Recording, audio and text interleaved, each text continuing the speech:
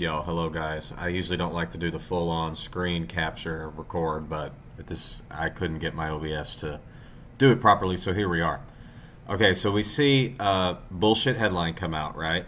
Which is an excuse for the NASDAQ to go down into this very long hourly wick. Now, what does ICT teach about very long wicks?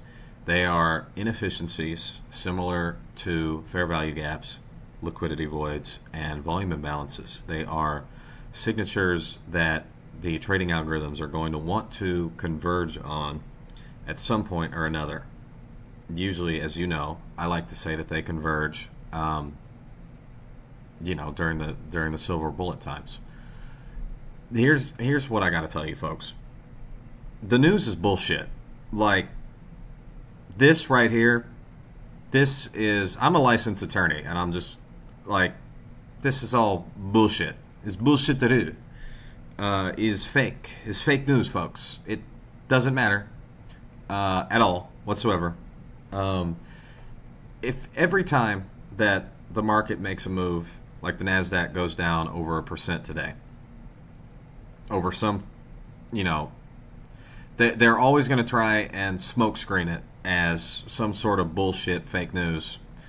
Guys, if you're still trying to trade the news, if you're actually reading this bullshit and thinking that it's real, it's not real, guys. It's not real. I don't know if it's AI generated. I don't know if fucking BlackRock pays people to write these bullshit articles. It's all fake. It's all fake, folks. The market is automated. Automated to the core. The market is, you need to get it in your head. These markets are automated. They are automated.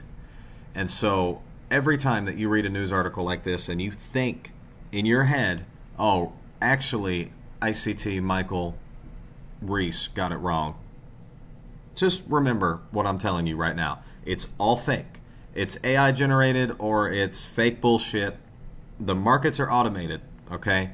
And whenever they come out with a bullshit news article like this, it's just a smokescreen. The price was already going to go where it was going to go. It was already going to come back and trade into this long wick inefficiency. It was already going to do that. Doesn't mean that you're going to literally profit on every single trade, folks. That is not what I'm saying. So get it out of your head that I'm saying because the markets are automated, therefore, oh, well, obviously Reese only makes money, right? No, that's not what I'm saying. There's still a matter of interpreting what the trading algorithms are doing. But knowing the fact that the markets are automated is a big premise that you've got to get over. You've got to get over that hurdle. You can't even think in the back of your head, oh, well, maybe actually he's wrong. No, you need to actually believe it. Like, the markets are automated.